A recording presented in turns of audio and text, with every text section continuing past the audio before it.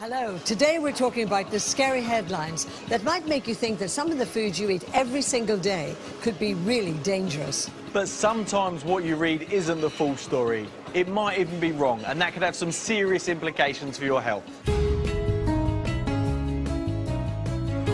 Every day we're bombarded with conflicting information about our favourite foods. 1 minute we're told something's good for us, the next it's not. And we're left feeling guilty about what we're eating. Well, we've been wading through the confusion to separate the scare stories from the truth, so you can choose your food with confidence.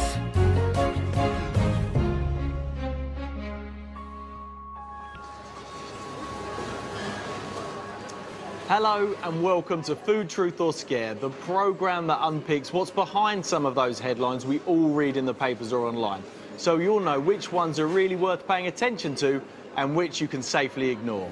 It's really easy to see a news story that makes you totally rethink what you should be eating to avoid some serious health problems. But if the story you're reading is barking up the wrong tree, you could end up making completely the wrong decision. So today we'll be bringing some much needed clarity to stories that, if you really did swallow what they say, could have serious implications for your health. Coming up, oily fish has long been called a miracle food, but now some reports claim it could actually be dangerous. So what's the truth? It's actually really worrying because consumers like yourself are so confused about what they should do. And Chris is as confused as anyone when it comes to whether it's safe to eat steaks and burgers rare. So we'll clear up which meats you can eat pink. I wouldn't eat a burger like that. With the beef, I'm fine, but with the burger, I'm maybe a little bit more apprehensive.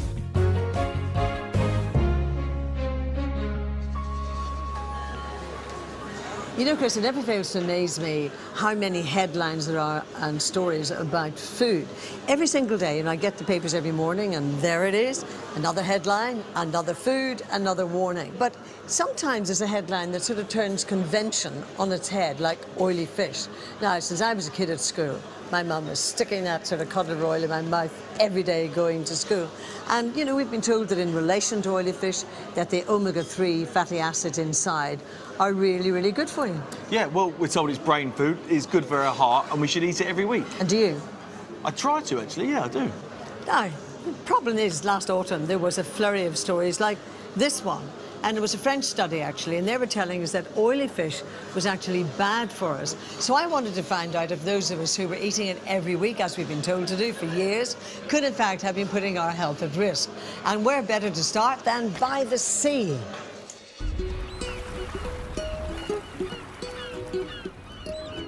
Every year, we spend over £1.5 billion on fresh fish. And our favourite by a long stretch just happens to be one of the healthiest around, salmon. Now, we've long been told that salmon and other oily fish like tuna and mackerel is so wonderfully good for us and we should eat plenty of it. But then suddenly last year, some of the papers performed an abrupt about turn, instead saying that too much oily fish was bad and could even lead us to an early grave. Now, those headlines are the exact opposite of everything I've always thought about and indeed believed in, that fish is really good for you and you should eat it every week, especially if it's oily fish. Now, I must admit, I've always tried to follow that advice, and like millions of other people, I even back up the fish I eat with fish oil supplements as well. So those headlines really had me worried. I now wonder whether the foods I've been eating to try and keep me healthy might actually be doing me more harm than good. But first off, I have to confess to not being really sure which fish are classed as oily and which aren't. I'm hoping that fishmonger Kieran Hammond can help me out. Well, Kieran, I have to admire your display. It's fantastic. So which ones, as far as you're concerned, as the expert here, are the best oily fish? We've got the sprats here, they're very good. Classic thing to do with that is lightly flour it and fry it. It's a very easy meal. We've got the sardines here, they're great on the barbecue because they're so oily, they just crisp up and they're lovely. Yes. And they've got the herrings there and the tuna. It turns out there are a lot more oily fish than I realised, 12 in fact, as well as those mackerel, sprats, sardines and herring. There are also pilchards, trout, anchovies, whitebait and salmon. and a couple of fish we eat less often here, carp and jack. Then, of course, there's tuna, although perhaps surprisingly, that's only considered an oily fish when it's fresh, not when it's in cans. Because unlike with other types of oily fish, the canning process removes a lot of the beneficial oils that makes them so good for us. The oils are fatty acids called omega-3s, and these fish store higher levels of those fatty acids in their flesh, which of course we then eat. And the customers here in Whitstable have definitely bought into the message that oily fish is good for us. Well, I've heard that it can help slow down dementia and stuff like that. Are you aware very much of like oily fish to try to get omega-3 for health? Yes, we are. Statistics show that it's supposed to be beneficial, particularly for MS. And Michael takes it because I think it's good for you. So, Michael, do you get it as an insurance policy as well? It's good for your knees. Yes. It doesn't improve his hearing, Gloria, but it's good for the knees. But do you ever read the headlines, in the daily papers that will say too much oily fish is bad for you? Or how do you regard those headlines when you see them? We take no notice because there are so many of them. Well, they might not take much notice of those scary headlines, but I have to say I do. So I've asked dietitian Linnea Patel to help me navigate the choppy waters of those conflicting news reports. Look at this marvellous array of fish. Amazing. And whether they're recommending oily fish or warning against it, what all those reports have in common is that they say it's the omega-3 that makes it good or bad for us. But Linnea most definitely comes down on one side of the argument. Originally, when they started looking at benefits of omega-3, they looked at the Inuits in Greenland, and they saw that the Inuits had really low levels of heart disease, and that was correlated with their intake of fish. So we know, and there's lots of evidence to show that omega-3 has a good impact on preventing heart disease and treating it. But since then, they found omega-3 has a whole host of benefits. Researchers are also interested in the effect that oily fish might have on dementia, and it's hard not to be impressed by claims that it can stave it off. But for me, there was one negative headline that really hit home, and it's this one, saying that eating oily fish increases your risk of developing diabetes. Now, I was diagnosed as being pre-diabetic a few years ago, and I'm determined to try and make sure that I don't develop full-blown type 2 diabetes, so I'm pretty careful about what I eat. This one says diabetes risk soars by 1/4, which is very high, if you eat oily fish like salmon or mackerel every day. Well, I wouldn't eat it every day, but I mean, that is a scaremongering headline. It is, and we've always got to remember there's a lot of media hype in terms of nutrition. But when Linnea looked at the original study behind that headline, she discovered that the link with diabetes actually had more to do with meat than with fish. When you actually look at this study in a little bit more detail, we find that actually it's not quite as straightforward as linking your intake of oily fish to diabetes. When the researchers were making the conclusions in the study, they were linking it more to the intake of essential fats that were found in meat versus oily fish. Well, I must say it's a relief to hear Linnea say that particular headline wasn't right, even if it did unnecessarily worry not just me, but I'm sure many others as well. Next, though, I'm keen to hear Linnea's take on another that's even more concerning. Eating too much oily fish could increase your risk of premature death. Very dramatic, and again, when you drill down into the research, it's not quite as straightforward as this. A number of newspapers ran this story, but some headlines oversimplified the study's findings and reported a link to oily fish that simply wasn't there. Now, the story said, right, we know that oily fish actually increases your risk of good cholesterol, so that must make a link between oily fish and premature death. But it's not quite that So straightforward. really, this headline is all about cholesterol and not really about oily fish at all. Exactly. In this case, the researchers found that people who had kidney disease and high levels of good cholesterol in their blood were at risk of dying prematurely. But that's not what the headline suggested. What do you make of that then as an expert? Does this not infuriate you? Frustrating, so frustrating. And it's actually really worrying because consumers like yourself are so confused about what they should do. And I spend my life trying to debunk myths that the media have created. Well, thank goodness we can all rest easy and not worry about those two headlines. There is, however, still one group of people for whom things may not be quite as clear-cut, and that's pregnant women. Rachel Hudson lives not too far away from Whitstable Harbour, and she's expecting her second child. But when one headline suggests that eating fish could make her baby obese, and the next says that oily fish could protect it against allergies or boost its brain power, it's no wonder that she doesn't know who or what to believe. I don't think it's easy for pregnant women to get the right message on food or oily fish. There is a little bit of advice given on nutrition, but not much as far as I'm concerned. So it is up to you to, look on the internet and ask other people, and sometimes, that's confusing. Not only has Rachel been put off by some of those headlines, but GPs and health visitors also tell pregnant women they should steer clear of eating too much oily fish, because it can contain pollutants that might be dangerous for the baby. So I've invited Rachel and fellow pregnant mum Louise to meet Linnea, whom I hope will once again make sense of some of those mixed messages. So girls, when it comes to oily fish, do you buy that? Well, I buy salmon more. Salmon and the canned tuna is what I have. So what do you rate as being oily fish? When I hear oily, I think of like smoked mackerel. I heard canned tuna come up there, so how does that sound? Well, canned tuna actually doesn't have that much omega-3. Fresh tuna has more omega-3. Both Louise and Rachel admit that they're unsure which fish is safe to eat when pregnant, perhaps confused by those headlines suggesting that too much oily fish might be bad for the baby. But then, are the headlines right? Omega-3 is really important in pregnancy because it helps in brain development, visual development, nervous system, etc. But Linnea says the presence of pollutants like mercury means that pregnant women should have no more than 2 portions of oily fish a week. Can you spell out then what the girls should not have? Firstly, you should not be having things like shark, marlin and swordfish at all, because they're the fish that have the highest levels of mercury.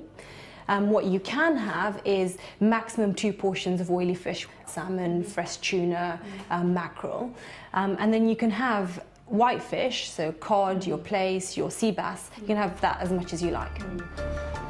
While the NHS advises pregnant women to have no more than 2 portions of oily fish a week because of that slight pollutant risk, Linnea recommends that they boost their omega-3 intake further with a small supplement. We know particularly in the 3rd trimester, that's when the brain develops, so potentially you could be looking to have a higher dose of omega-3 intake then. But there's a word of caution as well.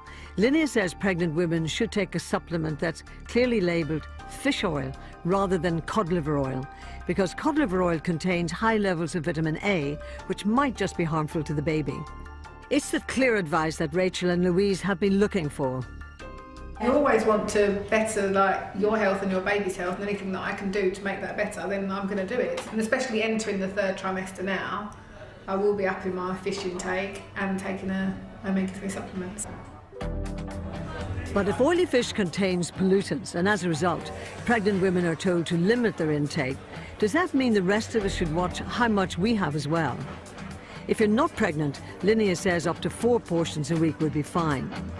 But I have to say that when Linnea recommended those supplements, it was music to my ears, because I've been taking fish oil for decades, and I'm not alone. 15% of all the supplements we buy are fish oils. At King's College in London, Professor Tom Sanders has studied the powers of omega-3 from both fish and in supplements. His research suggests that the millions of us who take fish oil supplements every year really needn't bother, although he's going to have a real job convincing me that I shouldn't be taking mine. Well, this is my fatty acid one. Yeah. Oh, there we go. A few of them. They look more like suppositories. I assure you they're not. Yeah. Now, I take a relatively high-dose supplement daily, but as far as the professor is concerned, he says my whole week of pills is just about the same as 1 piece of oily fish. Well, a typical tablet like that would provide about half a gram. So if you took one of those every day, about 3.5 grams a day, which is roughly about the same as eating 1 piece of salmon or probably 2 bits of mackerel a week. You see, I have an argument, maybe I'm just trying to validate why I take so many vitamins, because if I had a proper diet all the time, I would accept a doctor's advice that says you don't need vitamins. But the thing is that we all don't have a proper diet these days. Now, I know that you're sceptical, but I like the theory of taking them. One of the problems I have generally about supplements is that people are under the illusion that the food we're eating now is inferior to the food we've eaten in the past. You know, maybe actually the food people ate in Victorian times was great. It wasn't. It was dreadful. They were all, you know, undersized. They didn't live long. You know, survival was bad. We're better nourished now than we've ever been, and that's why people are living much longer. Even if I didn't eat any oily fish, the professor would still prefer me to look for other natural sources of omega-3, which he says will give me the benefits that supplements might not. If you don't like oily fish and you're a vegetarian, then make sure you use rapeseed oil and eat nuts, like walnuts, a very good source. And eggs are a good source of omega-3 fatty acids. But I'm not sure I'm ready to break the habit of a lifetime just yet. The jury is still out. Now, I'm going to argue the point for this. I think I'm going to keep on taking them because I know I'm not getting, probably in the average week, the right amount of oily fish. Well, I don't see any harm in taking a fish oil supplement as an insurance policy, but I can't say I can promise you it's going to deliver any benefit. But do you think it does you some good? Yeah, probably.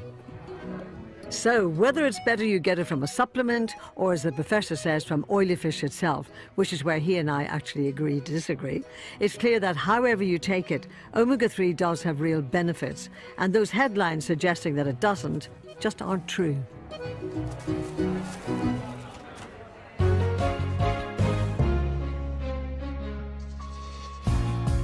For a host of quick and easy ideas for cooking with oily fish like salmon, mackerel and sardines, all you have to do is to go to bbc.co.uk/food,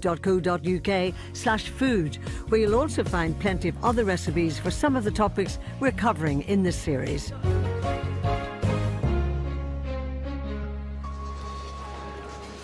Now, as important as what we eat is how we cook it, and that's especially true with our meat. Tony's a local butcher here. Tony, can you tell me a little bit more about what we've got? Yeah, we've got prime cuts of steak, sirloin, fillet, ribeye, steak bone, frying. And when you're serving your customers, do they ask you how should they cook it? Yeah, they do, yes. How long to cook it for, a steak. People like it cooked well done, medium rare, so give them the times that they want. So that's purely a preference as far as you're concerned. It's got nothing to do with food safety? No, none at all, no. It's how you prefer your meat. OK, and what about other meats? Would you say that's true of those? Lamb can be served pink or well done, but with chicken and pork, I would say cook it through. Well, we're not all lucky enough to have a good, friendly local butcher on hand to tell us whether the meat we're eating is safe. So we've enlisted the help of two thoroughly different meat eaters to put their different preferred cooking types to the test. Every day, in restaurants all over the country, countless waiters ask the same question. How would you like your meat cooked? And we've all got our own particular response. I wouldn't eat pink pork. Pink beef, lamb, yes, but I'd be very particular about where I bought it from. Me, like medium. I like it a bit red in the middle, but not too red where the blood's dripping all over the place. I just like to be always on the safe side with it. I know a lot of people like it nearly rare, but it's not for me, that. I used to like the blood on it, but when you cut it and the blood follows the knife, I used to like the beef like that. For me, a great steak is medium, and any other meats just have to be cooked through. But it appears advice, from newspapers to restaurants and even the people who set the rules, all seem to be different. So while one paper will warn that a rare gourmet beef burger might be harbouring dangerous bugs, another will declare it's apparently safe to eat, but only in restaurants and not at home. So with an increasing number of restaurants revelling in serving red meat pink, I want to find out what's safe and what's not. And as I can't rely on the papers to give me a clear answer, I'm recruiting two enthusiastic carnivores with very different approaches to cooking to settle this quandary once and for all. First, there's Sarah Nield from Cheshire, who takes her love of rare meat to the extremes. I think pork, beef and lamb are safe to eat down to raw, because people eat them that way across the world. So I think that's safe. Well, she's certainly braver than me. Next up is someone who couldn't disagree with Sarah more, Nomsa Masamvi from Salford. It's been about 5 minutes, but it's got a little bit longer to go because it's still quite undercooked in the middle. She simply hates the sight of blood in her meat. Nomsa's worried that unless she cooks it for a long time, she won't kill off the harmful bacteria that she fears could give her food poisoning. And you can understand her concerns, especially after newspaper reports saying that some meats and meat products contain dangerous bacteria that can only be killed off when the meat's thoroughly cooked through, which is exactly the way Nomsa does it. Because it's still undercooked, I still think that there's still some bacteria in the meat, and that might cause me to have food poisoning or get ill of some way. It's pretty clear that Sarah and Nomsa are polar opposites when it comes to how they like their meat cooked.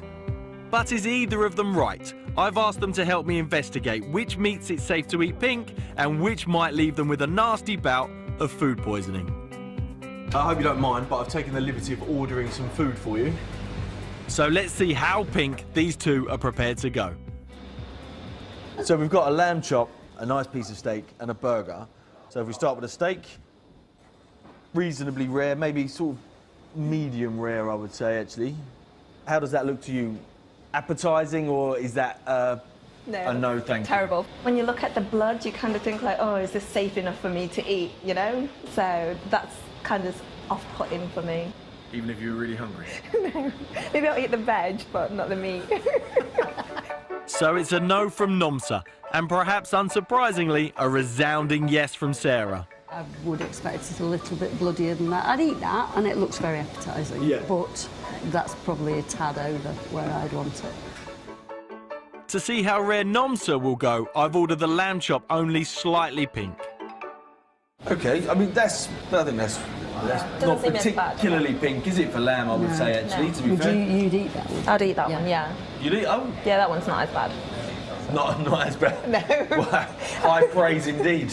Next up is the dish that keeps headline writers busy, the burger. Is it or is it not safe to eat pink? Well, I, for one, am a bit nervous about blood in my burger. I wouldn't eat a burger like that. With the beef, I'm fine, but with the burger, I'm maybe a little bit more apprehensive. Yeah. What about you? How would you get on with that? Okay, with this one, it definitely needs a little bit more cooking. Yeah. Well, I'd eat it. It's actually pinker than I thought it would be. Yeah. But yeah, I'd eat it. While Nomsa's worries are all to do with the bugs and bacteria that might be in the meat, Sarah thinks that if you're confident about where it comes from, there's no need to worry. I buy from my local butcher, and their food is all traceable. Yeah. So I would cook their mince into a burger and have it pink at home without any qualms. But I wouldn't do that with a lot of, certainly not with a pre-made supermarket burger.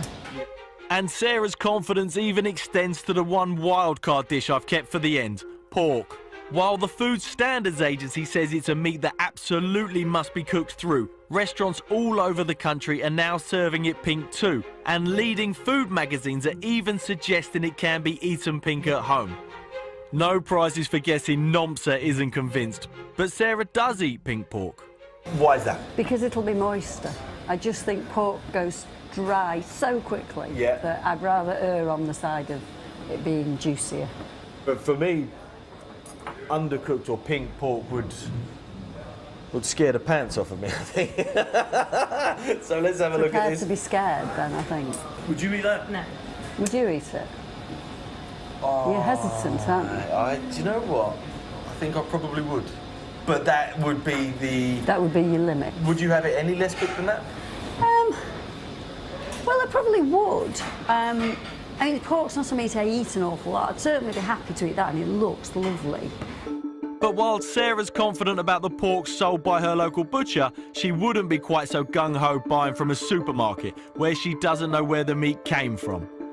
Last summer, the MRSA superbug was found in pork on sale in 2 British supermarkets. And while it was only found in very small amounts, it certainly made me think about how to make sure all the meat I eat is actually safe. I, for one, would very much like to go and seek some more advice from an expert. Would you like to come along? Yes, we would. Yeah? Great. Brilliant. Let's go. Even though the three of us all have different ideas about what's safe to eat, our concerns are all based on the same thing: the question of whether bugs or bacteria in the meat are killed when we cook it. A week ago, I asked Dr. Chloe James from the University of Salford to test out just that. She lathered 3 steaks with high levels of Listeria and E. coli to see whether cooking the meat would kill enough bacteria to protect us from the nasty effects of eating them. If that particular type of E. coli was on the beef, for example, it produces a highly potent toxin. It causes a lot of hemorrhage, a lot of damage in the kidneys. Listeria can lead to fever, diarrhea, vomiting, muscle aches. One of the steaks was cooked until it was well done. One was cooked in the style usually called blue for about 90 seconds on each side, and the third was left completely raw, so not cooked at all. Next, she sampled the surface of the meat and left those samples to grow cultures.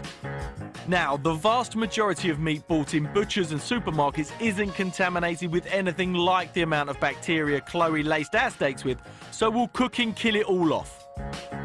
Nice to meet you. Hi, Nomsa. I'm Sarah. Sarah, Nomsa and I have come to get the results. What did the test results show? I've got some plates that I can show you here. Yeah, please, yeah. So this is the plate showing the level of E. coli bacteria found on the uncooked steak. Unsurprisingly, it's almost completely dark, meaning the plate is covered in bacteria. But after cooking, even just for 90 seconds on each side, a massive proportion of the bacteria was killed. So the blue steak, you can see it's a significant reduction from about 250,000 cells on the raw steak. There are about 4,000 cells here. That's about a 98% reduction in the number of E. coli cells. So, if cooking the steak for such a short period of time has killed off most of the E. coli, no prizes for guessing what Chloe found on the well-done steak. Absolutely nothing new whatsoever. The same goes for Listeria. None at all survived on the surface of the well-done steak, and only a tiny amount of Listeria was left on the rare steak. After cooking for 1.5 minutes each side, you can see a single Listeria cell has survived. Chloe says that such a tiny amount of Listeria is very unlikely to have any adverse effects if it was eaten. I would still be happy to eat a steak that was cooked rare. I don't think it would pose any particular harm. So even though there are still traces of both Listeria and E. coli on the blue sample? Absolutely. Not to the level that you think we should be concerned about eating it? The reason that I'm not worried from the results of this experiment is that we started with an incredibly high number of E. coli cells, but it's highly unlikely that that number of cells, particularly that number of E. coli 0157 cells, would be present. And so I don't think that's particular cause for concern. OK, so I mean that must be music to your ears, Nomsa, mustn't it? Yeah, smiling all the way. So yours is completely safe. How do you feel, Sarah? Because you are a big fan of rare steak. When it's infected, clearly there's an issue if you've got an E. coli infection on the surface of meat, but that's why it's important to buy through good to source your meat well. With steaks, the harmful bacteria is only present on the surface of the meat. It doesn't penetrate inside, so it's killed when the surface gets hot. But Chloe says the same isn't true with pork. So while it may have become fashionable for restaurants to serve it pink, Chloe really wouldn't advise it. The pork can be tenderised and be injected with things so that anything on the surface could actually be pushed in. into the pork muscle as well. Yes. So pork is very important to cook thoroughly as well. And that advice is echoed by the Food Standards Agency, the government body responsible for setting guidelines on how we should cook our food. It says wherever you buy it from, any kind of pork should be cooked through until the juices run clear. But the FSA's advice on burgers isn't quite so straightforward, which is what's led to some of those confusing headlines saying some burgers are okay to eat pink when others aren't. So we asked the FSA's Steve Wern to put the record straight. When you're cooking burgers at home, you should cook them until they're done all the way through. There's no pink, the juices run clear, and that it's piping hot. The reason is that burgers simply aren't the same as steak. If you think about a steak, the bugs are on the outside, so if you sear the steak, you kill the bugs. If you then make a burger from that same piece of steak, you're mincing it up so that what was on the outside is now on the inside, and so you need to cook it thoroughly all the way through. So if that's true, how come some restaurants are able to serve their burgers pink without giving us all food poisoning? Well, it depends on how each restaurant makes their burgers and if they can prove that it's safe to serve pink. We know that there are some restaurants who have controls in their kitchens and all the way up the food chain where they source from, where the slaughterhouses have taken particular precautions, and we say that eating a burger less than thoroughly cooked in a restaurant is unacceptable unless there are those controls all the way through the chain. But we do also say that children and people who are elderly or vulnerable shouldn't eat raw burgers or rare burgers anywhere. If you're uncertain about the restaurant that's serving you a pink burger, just ask them to explain how they can be sure it's safe, or ask for it to be a little bit more well done. Like beef, lamb is okay to eat rare if it's a whole piece of meat that's been seared on the outside, but again, if it's been minced, it needs to be cooked through. Back in Manchester, and time for me to catch up with Sarah and Nomsa to see if they've changed their minds over how to cook meats. So I thought that was really interesting. Yeah, it's really interesting. What did you think about the pork? Did that make you change your mind? It's made me think I want to look into it some more. Yes, definitely. And the burger, what did that make you I wouldn't think? be eating any medium rare burgers. I'll get them well done, and if it comes served without them asking me, you know, how do you like it done, then... It's getting sent back. Yeah, exactly. So I suppose the million-dollar question is, how are you going to order your steak? Blue, please. Blue? Can I have mine well done, no blood? So no change? No. I'll have mine medium, please. Thank you very much. Thank you. Thank you.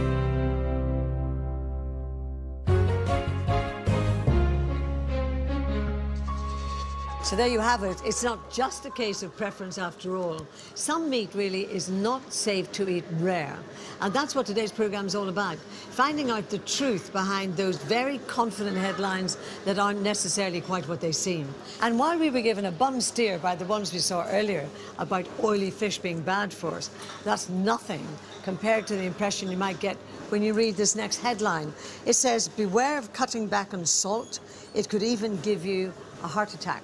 Now, that story was reported in lots of the papers, and they all seem to say roughly the same thing, that while too much salt can lead to conditions like heart disease, too little might be just as bad for you. So, confusing. Yeah, that's really hard to believe. And when we saw that headline, we just had to get to the bottom of it. So we asked Paralympic gold medalist Danny Crates to investigate.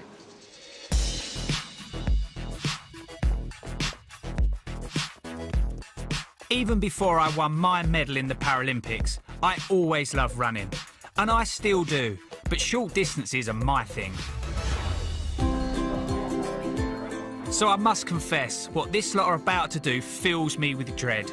An epic 30-mile ultra marathon. It's on cold days like this that I am certainly glad I've hung up my running shoes. I definitely do not envy these athletes behind me. But the reason I'm here today is whilst these competitors may be concerned about strains, sprains and whatever else this 30-mile gruelling course will throw at them, there may be something else going on in their bodies, and that could be quite dangerous. And that's because tough endurance races like this one could see the levels of sodium in their blood plunge to dangerously low levels. Our blood sodium is controlled by the amount of salt we eat. But when these runners stop for a drink en route, they'll dilute their sodium levels. And if they fall too far, it could lead to dizziness, headaches, nausea, and in extreme cases, it could even be fatal. Some runners aim to prevent this by eating a little more salt. Now, normally, of course, that's a hugely controversial message, because for years we've been told salt is bad for us. It raises the blood pressure, which increases your risk of strokes and heart disease. So I can't be the only one to have been amazed to read that instead of worrying about eating too much salt, we might actually be harming our health by eating too little. So while I try to find out if I need to take these claims with a hefty pinch of, well, salt, Dr. Stephen Mears from Loughborough University is going to run some tests on these runners to see what impact a gruelling race has on their sodium levels. Would you expect many of the runners here today to suffer from sort of salt loss? We might see some, sort of maybe 10% in ultra races, pushing up towards 20–30%, and they're the ones we need to look at in case there's any serious problems. The telltale signs of low sodium levels should be easy for the runners themselves to spot during the race. You might start seeing some sort of bloatedness, you might feel a bit discomfort in your stomach, you might vomit some water up, you might start feeling dizzy, nauseous, and this will gradually increase if you continue at the same fluid ingestion rate. And I mean, you cannot underplay this. People do die from Yes, there's been several deaths in the past 15 to 20 years. But some of the runners I met were prepared. I usually have a steak, new potatoes with lots of salt on, and on a longer run, about 60 miles, people just feed me potatoes with salt and that, you know, just sprinkled on. Others, however, didn't seem so worried. Do you ever put any thought into sodium in your body, like too much, too little? Do you have any thoughts on that? I know that losing quite a bit through sweat. I'm not sure I necessarily think about replacing the salt. 5, 4, 3, 2, 1, go! Well, in a few moments, we'll see how a race like this one can affect the levels of sodium in the runners' bodies. Good effort, keep going. But of course, not many of us run an ultra-marathon in our spare time. So the idea of not consuming enough salt is probably something we never even thought could be a problem, until we read it in the papers. Their stories said that, just like eating too much salt, a diet that's low in it could cause a heart attack. And one report even declared salt is healthy. So what's the truth? I'm sure it's not just me that really needs to know. But I must confess, ever since I competed in Celebrity MasterChef in 2015, I've gone to town with salt in my cooking. Perfect. Professional chefs do the same, and I can see why, because it's a taste I love. But as a result, I'm fairly sure I eat too much. So to see if I am overdoing it, I'm going to meet nutritional therapist Dee Brereton Patel. Hi Dee, how you doing? You all right? I'm good, thanks. Good to meet you, Danny. Dee, I love salt, you know, I put it on my food. How much should I really be putting in my body each day? Well, government guidelines say that for adults we should be taking in no more than 6 grams of salt a day. That's equivalent to a teaspoon, so when you put it like that, it doesn't sound like very much, and it's a sum of all our salt. So it's the salt that's already present in the food we buy, plus the salt we add to foods at home. On average, we each eat around 8 grams of salt a day. So if 6 is the recommended limit, we're eating 1/3 more than we should. So Dee, this teaspoon of salt is roughly 6 grams. That's my daily allowance. That's right. Yeah. I have to be honest, I would probably put that on 1 meal. But even before you've sprinkled on any extra, there's salt in almost everything you eat. A small tin of beans will give you about 1.2 grams of salt. A chicken breast has 0.2 grams. And this bowl of soup alone has close to 3 grams, almost half our daily allowance. But that's nothing compared to my favourite breakfast. A bacon butty. Oh, we know there's salt in bacon, but the bread's all right, OK? You'd be surprised. So 1 slice of bread has about 0.4 grams of salt in. So I'd have 3, so that's 1.2 grams of salt already. That's right, yep. You're getting about 2.25 grams of salt in those 2 rashers of bacon. But I'm not just having 2 rations of bacon, I'm probably up to 4 rations of bacon. OK. To fill my 3 slices of bread. Yep, so that's 4.5 there, 1.2 there. You've pretty much reached your daily intake without putting any ketchup on. Or butter. Or butter. Well, it's already pretty obvious that I'm definitely having too much salt, which makes me wonder what all those headlines about the risks of eating too little were really going on about. While it's easy to see how the ultramarathon runners might dilute the sodium in their blood, I find it really far-fetched to think that the rest of us could possibly eat so little salt it's bad for us, as those headlines seem to suggest.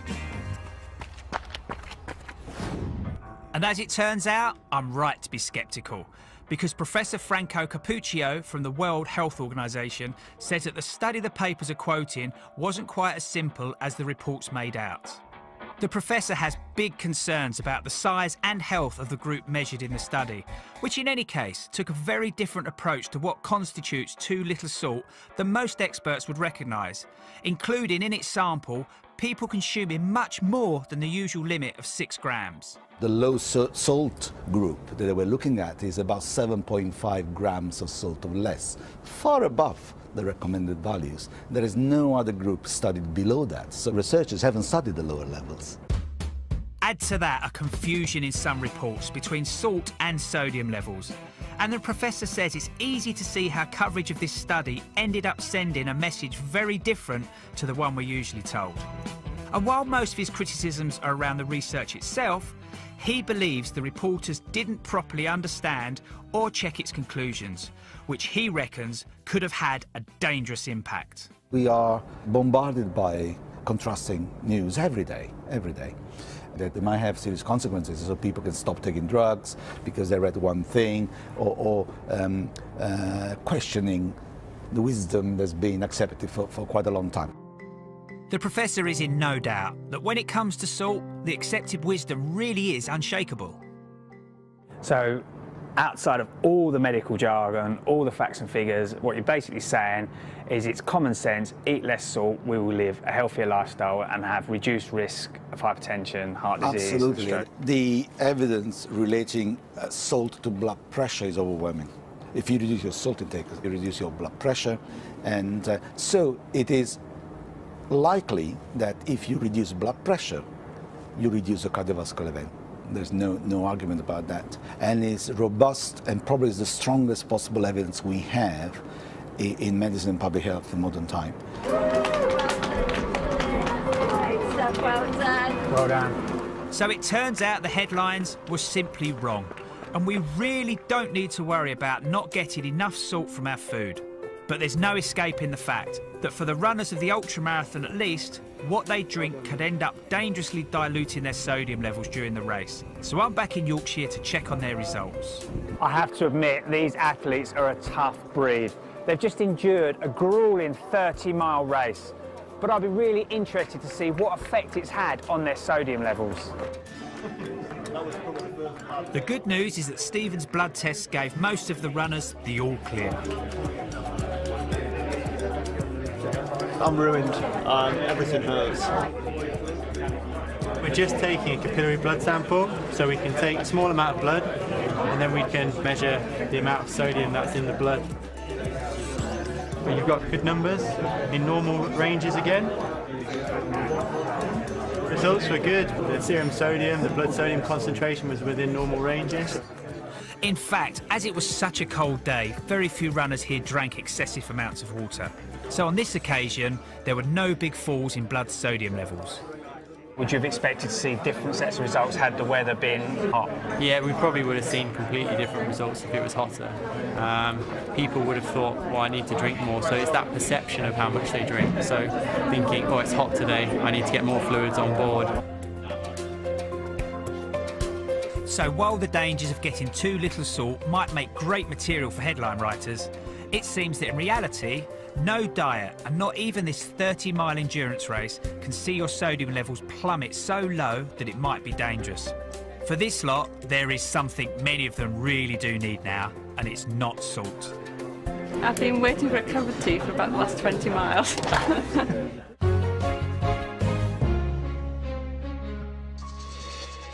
Now, let's face it, I've been around long enough to know that we shouldn't believe everything that we read in the papers. But, you know, those salt headlines really did take me by surprise. I know. It would have been so easy for people to see them and think it's safer to eat more salt, when the opposite is true. But I guess the same goes for your oily fish film, doesn't it? It sure does. And by the way, you can find a whole host of delicious recipes and lots of ideas for cooking with oily fish. That's at bbc.co.uk/food. We'll be back to debunk some more headlines very soon. But for now, though, that's all we've got time for. Thanks for joining us. Until next time, goodbye. Bye-bye.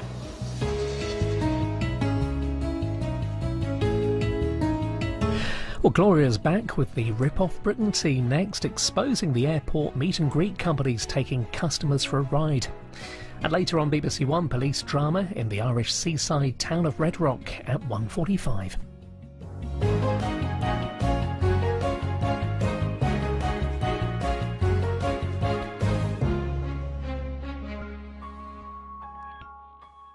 I still think that there's still some bacteria in the meat, and that might cause me to have food poisoning or get ill of some way. It's pretty clear that Sarah and Nomsa are polar opposites when it comes to how they like their meat cooked. But is either of them right? I've asked them to help me investigate which meats it's safe to eat pink and which might leave them with a nasty bout of food poisoning. I hope you don't mind, but I've taken the liberty of ordering some food for you. So let's see how pink these two are prepared to go. So we've got a lamb chop, a nice piece of steak and a burger. So if we start with a steak, reasonably rare, maybe sort of medium rare, I would say, actually. How does that look to you? Appetising, or is that a no, thank you? Terrible. When you look at the blood, you kind of think like, oh, is this safe enough for me to eat, you know? So that's kind of off-putting for me. Even if you're really hungry? No, maybe I'll eat the veg, but not the meat. So it's a no from Nomsa, and perhaps unsurprisingly, a resounding yes from Sarah. I would expect it a little bit bloodier than that. I'd eat that, and it looks very appetising. Yeah. But that's probably a tad over where I'd want it. To see how rare Nomsa will go, I've ordered the lamb chop only slightly pink. Okay, I mean, I think that's not particularly pink, is it, for lamb, I would say, actually, to be fair. You'd eat that one? I'd eat that one, yeah. You'd eat, oh? Yeah, that one's not as bad. Not as bad? No. Wow, high praise indeed. Next up is the dish that keeps headline writers busy, the burger. Is it or is it not safe to eat pink? Well, I, for one, am a bit nervous about blood in my burger. I wouldn't eat a burger like that. With the beef, I'm fine, but with the burger, I'm maybe a little bit more apprehensive. Yeah. What about you? How would you get on with that? Okay, with this one, it definitely needs a little bit more cooking. Yeah. Well, I'd eat it. It's actually pinker than I thought it would be. Yeah. But yeah, I'd eat it. While Nomsa's worries are all to do with the bugs and bacteria that might be in the meat, Sarah thinks that if you're confident about where it comes from, there's no need to worry. I buy from my local butcher, and their food is all traceable. Yep. So I would cook their mince into a burger and have it pink at home without any qualms. But I wouldn't do that with a lot of, certainly not with a pre-made supermarket burger. And Sarah's confidence even extends to the one wildcard dish I've kept for the end, pork. While the Food Standards Agency says it's a meat that absolutely must be cooked through, restaurants all over the country are now serving it pink too, and leading food magazines are even suggesting it can be eaten pink at home. No prizes for guessing Nomsa isn't convinced, but Sarah does eat pink pork. Why is that? Because it'll be moister. I just think... Side, and the third was left completely raw, so not cooked at all.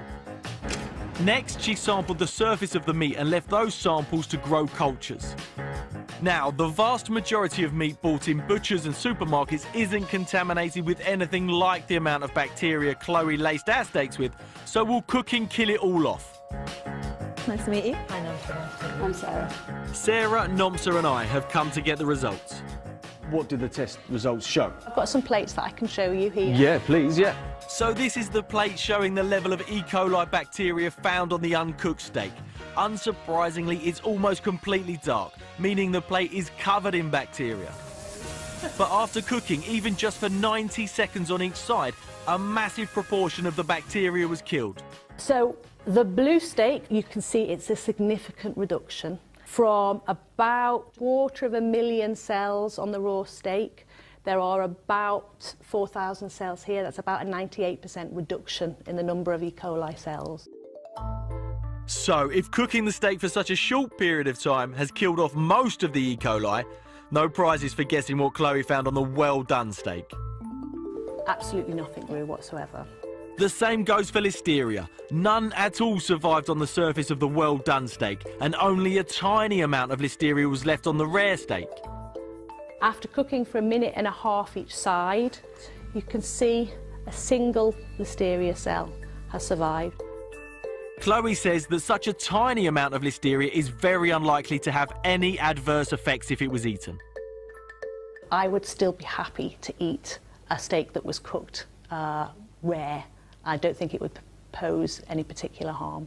So even though there are still traces of both listeria and E. coli on the blue sample? Absolutely. Not to the level that you think we should be concerned about eating it? The reason that I'm not worried from the results of this experiment is that we started with an incredibly high number of E. coli cells, but it's highly unlikely that that number of cells, particularly that number of E. coli 0157 cells, would be present. And so I don't think that's particular cause for concern.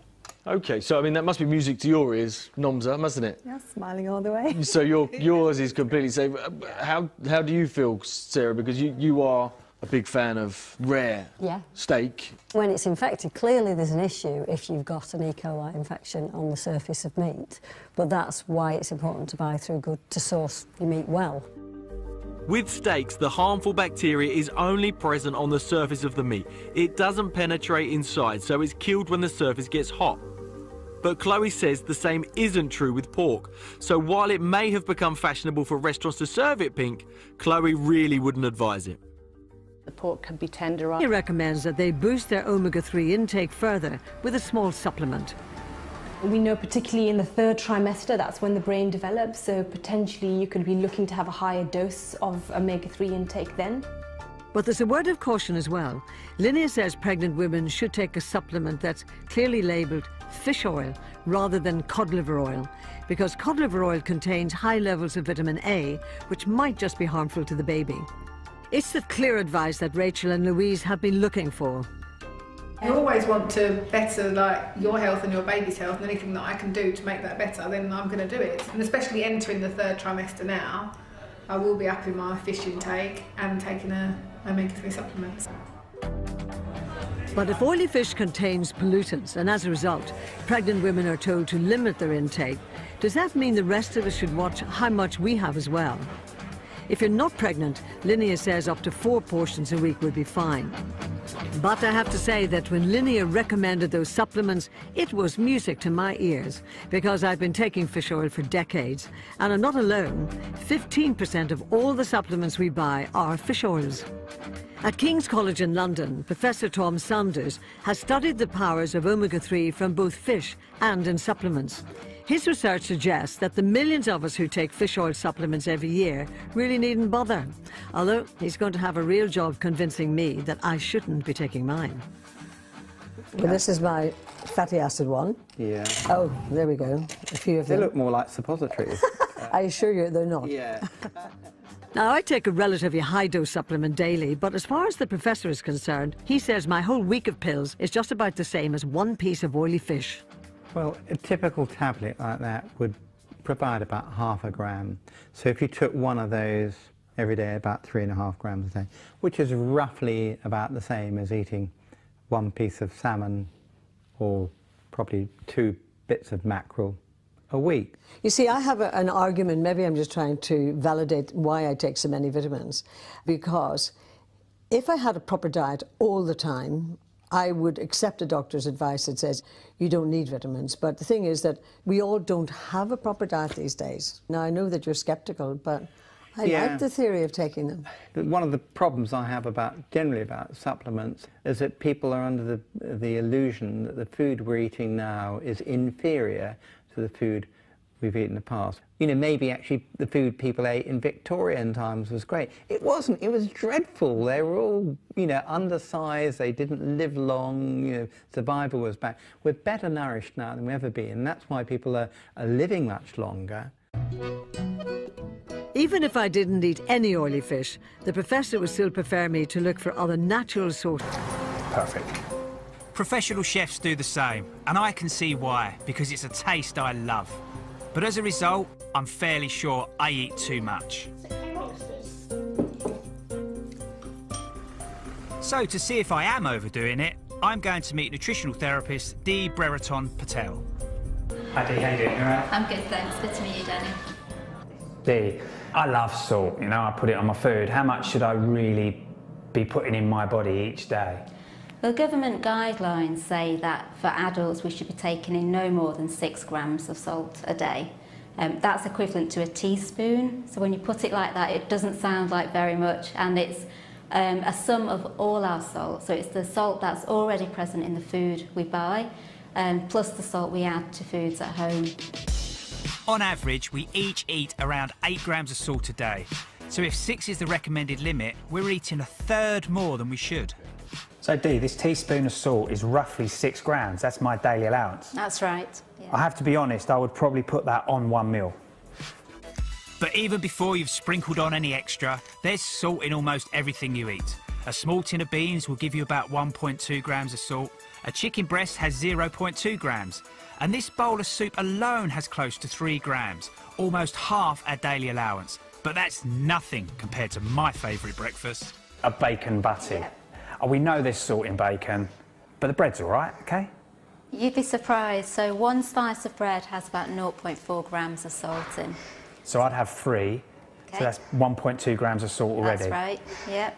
You're getting about 2.25 grams of salt in those 2 rashers of bacon. But I'm not just having 2 rations of bacon, I'm probably up to 4 rations of bacon. OK. To fill my 3 slices of bread. Yep, so that's 4.5 there, 1.2 there. You've pretty much reached your daily intake without putting any ketchup on. Or butter. Or butter. Well, it's already pretty obvious that I'm definitely having too much salt, which makes me wonder what all those headlines about the risks of eating too little were really going on about. While it's easy to see how the ultramarathon runners might dilute the sodium in their blood, I find it really far-fetched to think that the rest of us could possibly eat so little salt it's bad for us, as those headlines seem to suggest. And as it turns out, I'm right to be sceptical, because Professor Franco Capuccio from the World Health Organization says that the study the papers are quoting wasn't quite as simple as the reports made out. The professor has big concerns about the size and health of the group measured in the study, which in any case took a very different approach to what constitutes too little salt than most experts would recognise, including in its sample people consuming much more than the usual limit of 6 grams. Rare, so give them the times that they want. So that's purely a preference as far as you're concerned. It's got nothing to do with food safety? No, none at all, none at all, no. It's how you prefer your meat. OK, and what about other meats? Would you say that's true of those? Lamb can be served pink or well done, but with chicken and pork, I would say cook it through. Well, we're not all lucky enough to have a good, friendly local butcher on hand to tell us whether the meat we're eating's safe. So we've enlisted the help of 2 thoroughly different meat eaters to put their different preferred cooking types to the test. Every day, in restaurants all over the country, countless waiters ask the same question. How would you like your meat cooked? And we've all got our own particular response. I wouldn't eat pink pork. Pink beef, lamb, yes, but I'd be very particular about where I bought it from. Me, like medium. I like it a bit red in the middle, but not too red where the blood's dripping all over the place. I just like to be always on the safe side with it. I know a lot of people like it nearly rare, but it's not for me, that. I used to like the blood on it, but when you cut it and the blood follows the knife, I used to like the beef like that. For me, a great steak is medium, and any other meats just have to be cooked through. But it appears advice, from newspapers to restaurants and even the people who set the rules, all seem to be different.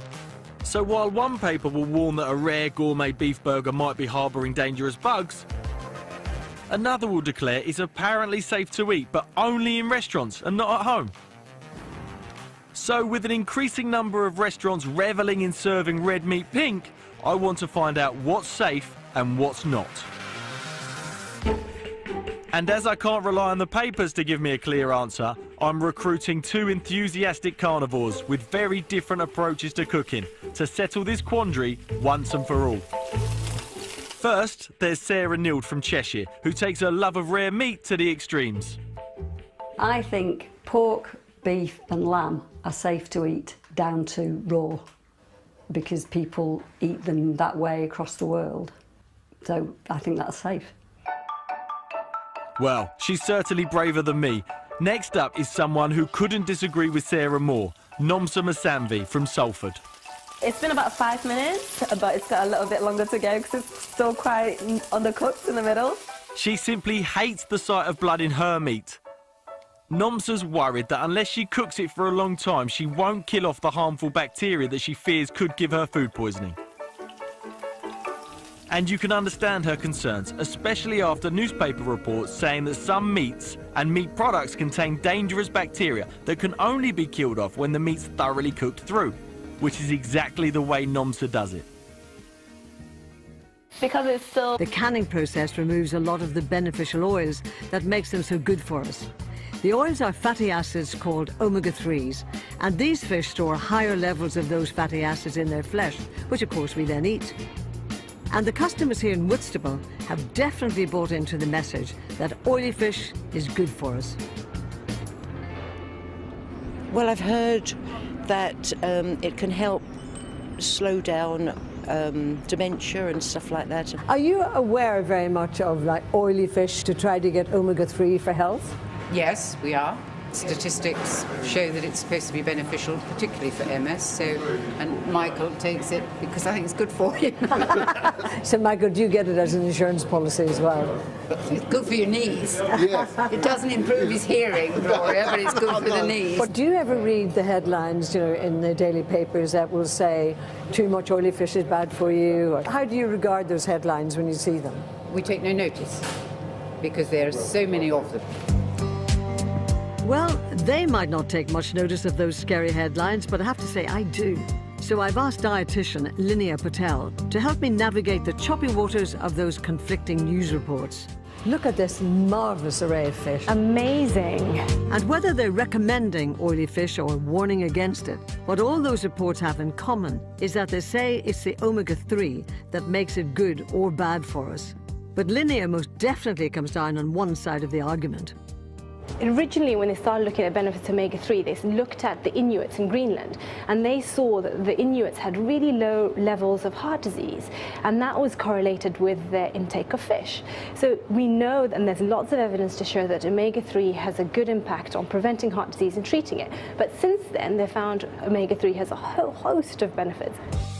Researchers are also interested in the effect that oily fish might have on dementia, and it's hard not to be impressed by claims that it can stave it off.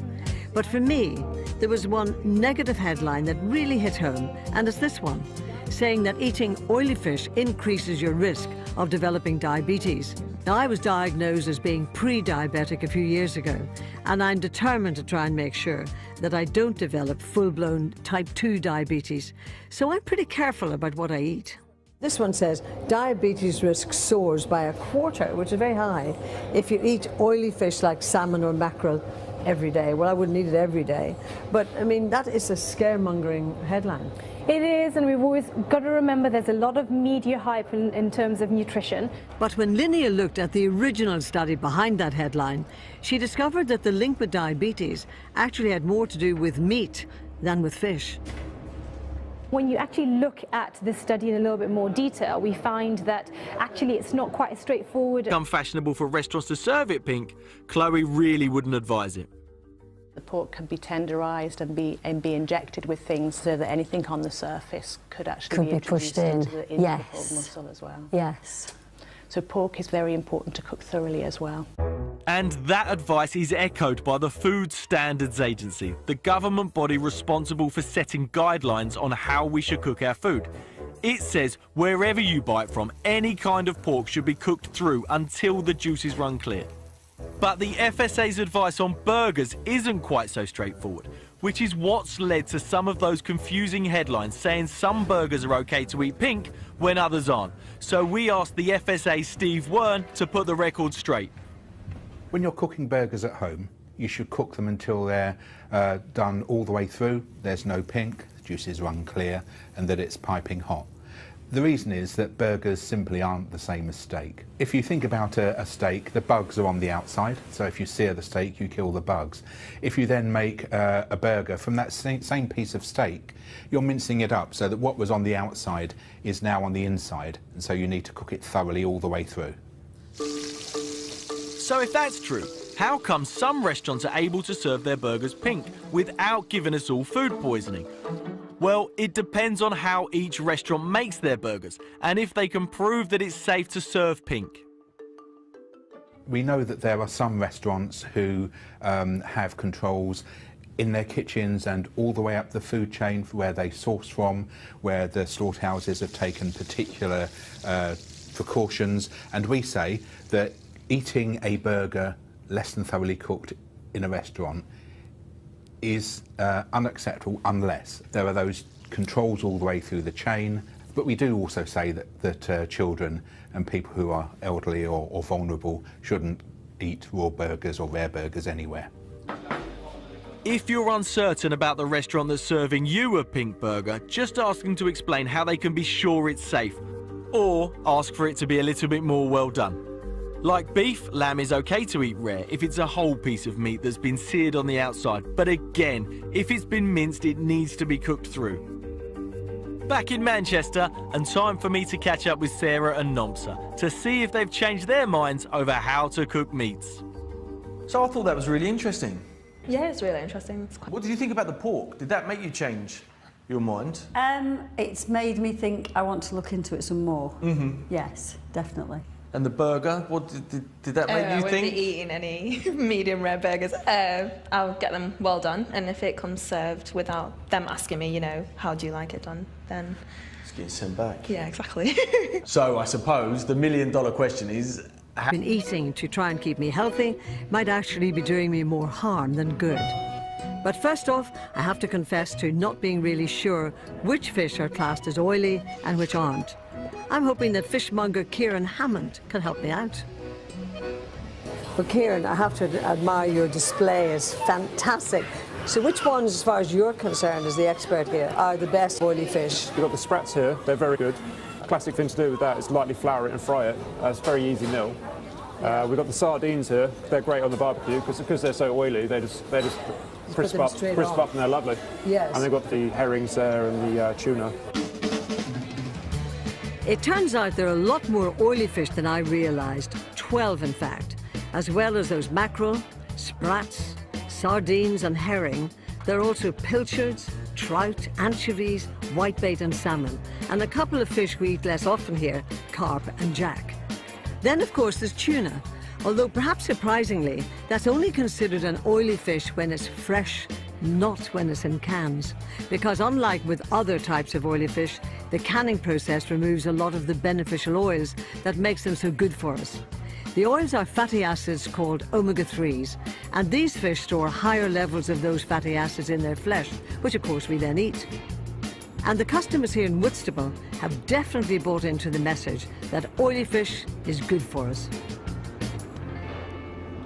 Well, I've heard that it can help slow down dementia and stuff like that. Are you aware very much of like oily fish to try to get omega-3 for health? Yes, we are. Statistics show that it's supposed to be beneficial, particularly for MS. So, and Michael takes it because I think it's good for you. So, Michael, do you get it as an insurance policy as well? It's good for your knees. Yes. It doesn't improve his hearing, Gloria, but it's good for the knees. But do you ever read the headlines, you know, in the daily papers that will say too much oily fish is bad for you? Or how do you regard those headlines when you see them? We take no notice because there are so many of them. Well, they might not take much notice of those scary headlines, but I have to say I do. So I've asked dietitian Linnea Patel to help me navigate the choppy waters of those conflicting news reports. Look at this marvellous array of fish. Amazing. And whether they're recommending oily fish or warning against it, what all those reports have in common is that they say it's the omega-3 that makes it good or bad for us. But Linnea most definitely comes down on one side of the argument. Originally, when they started looking at benefits of omega-3, they looked at the Inuits in Greenland, and they saw that the Inuits had really low levels of heart disease, and that was correlated with their intake of fish. So we know, and there's lots of evidence to show that omega-3 has a good... Agency says it's a meat that absolutely must be cooked through. Restaurants all over the country are now serving it pink too, and leading food magazines are even suggesting it can be eaten pink at home. No prizes for guessing Nomsa isn't convinced, but Sarah does eat pink pork. Why is that? Because it'll be moister. I just think pork goes dry so quickly that I'd rather err on the side of it being juicier. But for me, undercooked or pink pork would scare the pants off of me, I think. So let's have a look at this. To be scared then, I think. Would you eat that? No. Would you eat it? Oh, You're hesitant, aren't you? Do you know what? I think I probably would. But that would be the... That would be your limit. Would you have it any less cooked than that? Well, I probably would. I mean, pork's not a meat I eat an awful lot. I'd certainly be happy to eat that, and it looks lovely. But while Sarah's confident about the pork sold by her local butcher, she wouldn't be quite so gung-ho buying from a supermarket where she doesn't know where the meat came from. Last summer, the MRSA superbug was found in pork on sale in 2 British supermarkets. And while it was only found in very small amounts, it certainly made me think about how to make sure all the meat I eat is actually safe. I, for one, would very much like to go and seek some more advice from an expert. Would you like to come along? Yes, we would. Yeah? Great. Brilliant. Let's go. Even though the 3 of us all have different ideas about what's safe to eat, our concerns are all based on the same thing: the question of whether bugs or bacteria in the meat are killed when we cook it. A week ago, I asked Dr. Chloe James from the University of Salford to test out just that. She lathered 3 steaks with high levels of Listeria and E. coli to see whether cooking the meat would kill enough bacteria to protect us from the nasty effects of eating them. If that particular type of E. coli was on the beef, for example, it produces a highly potent toxin. It causes a lot of hemorrhage, a lot of damage in the kidneys. Listeria can lead to fever, diarrhea, vomiting, muscle aches. One of the steaks was cooked until it was well done. One was cooked in the style usually called blue, for about 90 seconds on each side, and the third was left completely raw, so not cooked at all. Next, she sampled the surface of the meat and left those samples to grow cultures. Now, the vast majority of meat bought in butchers and supermarkets isn't contaminated with anything like the amount of bacteria Chloe laced our steaks with, so will cooking kill it all off? Nice to meet you. Hi, Nomsa. I'm Sarah. Sarah, Nomsa and I have come to get the results. What did the test results show? I've got some plates that I can show you here. Yeah, please, yeah. So this is the plate show. 1 piece of oily fish. Well, a typical tablet like that would provide about half a gram. So if you took one of those every day, about 3.5 grams a day, which is roughly about the same as eating 1 piece of salmon or probably 2 bits of mackerel a week. You see, I have an argument, maybe I'm just trying to validate why I take so many vitamins, because if I had a proper diet all the time, I would accept a doctor's advice that says you don't need vitamins. But the thing is that we all don't have a proper diet these days. Now, I know that you're sceptical, but I like the theory of taking them. One of the problems I have generally about supplements is that people are under the illusion that the food we're eating now is inferior to the food we've eaten in the past. You know, maybe actually the food people ate in Victorian times was great. It wasn't. It was dreadful. They were all, you know, undersized. They didn't live long. You know, survival was bad. We're better nourished now than we've ever been, and that's why people are living much longer. Even if I didn't eat any oily fish, the professor would still prefer me to look for other natural sources of omega-3, which he says will give me the benefits that supplements might not. If you don't like oily fish and you're a vegetarian, then make sure you use rapeseed oil and eat nuts, like walnuts, a very good source. And eggs are a good source of omega-3 fatty acids. But I'm not sure I'm ready to break the habit of a lifetime just yet. The jury is still out. Now, I'm going to argue the point for this. I think I'm going to keep on taking them, because I know I'm not getting, probably in the average week, the right amount of oily fish. Well, I don't see any harm in taking a fish oil supplement as an insurance policy, but I can't say I can promise you it's going to deliver any benefit. But do you think it does you some good? Yeah, probably. So, whether it's better you get it from a supplement or, as the professor says, from oily fish itself, which is where he and I actually agree to disagree, it's clear that however you take it, omega-3 does have real benefits, and those headlines suggesting that it doesn't just aren't true.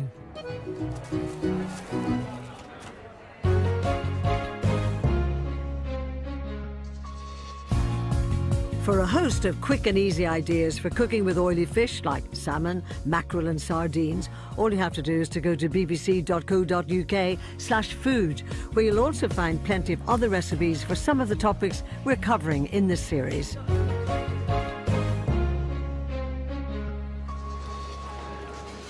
Now, as important as what we eat is how we cook it, and that's especially true with our meat. Tony's a local butcher here. Tony, can you tell me a little bit more about what we've got? Yeah, we've got prime cuts of steaks, sale